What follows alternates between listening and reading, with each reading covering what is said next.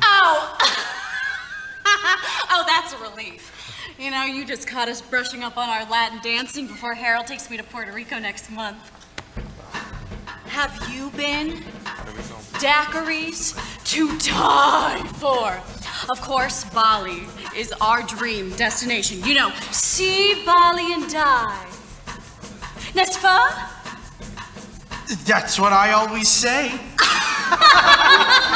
Oh, with jobs like yours, you have to travel. Harold comes home beat, the weight of the world on his shoulders, and all he can do is think of where to take me next.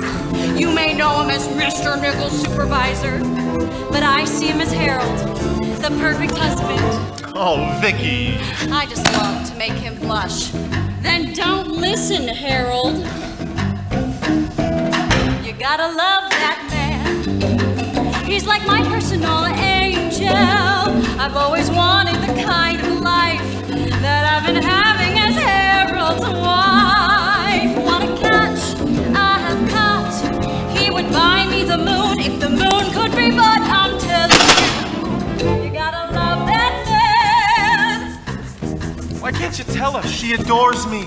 How do you break the heart of someone you love? I really love that man. He likes me dressed to the nines. I say 2 words and then ta-da. There's me completely in Prada.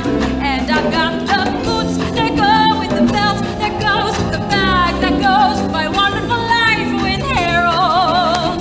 You gotta love that man. So Harold tells me you boys are rollers at the mill.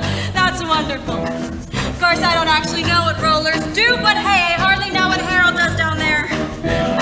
It's all steel to me.